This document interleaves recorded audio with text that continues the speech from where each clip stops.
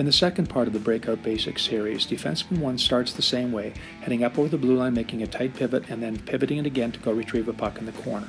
Defenseman 1 fakes a wheel and then cuts back the other way to make a nice tape-to-tape pass to number 1 on the wall, who then heads out over in the neutral zone and comes back in one-on-one on defenseman number 1. The coaching points of this drill are: defensemen make quick pivots, tight turns, and do that shoulder check to see where the forecheckers are and where the passing possibilities are. Make a tape-to-tape pass to the forward. The forward, always open up with your eyes on the puck at all times so that you are always available for a pass. Defensemen hustle up to the blue line to close the gap to play that one-on-one.